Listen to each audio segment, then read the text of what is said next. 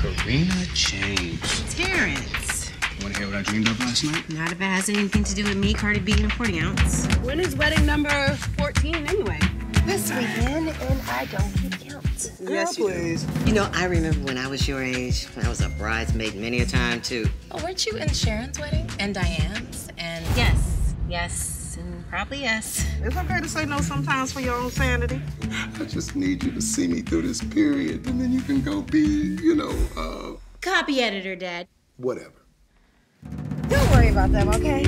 Pace yourself, because my wedding is coming up, and it's gonna be lit. In all of our sessions, you never mention dating. Tell me, Corina, do you date? Huh? Do you ever accept invitations from eligible young men to have coffee or attend movies? Do you date? You have a great set of knees. Who's that guy over there? That's Mark Randall.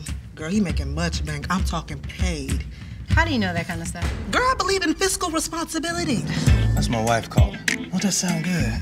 My wife. It's good seeing you again, Corina James. Tell him that you gonna come over after you had some coffee. Tell him to bring Henry. Y'all go. Why my fish gotta be involved? Because you need an audience, girl. Some people are into that. You can either open your heart or you can close it off. It's a risk either way, but one has a greater reward. That's one of the only bridesmaid dresses I've worn again. So what'd you do with the other 30 yourself? But sis, you matter too. Remember that. Just let it flow naturally. And have fun. And have faith.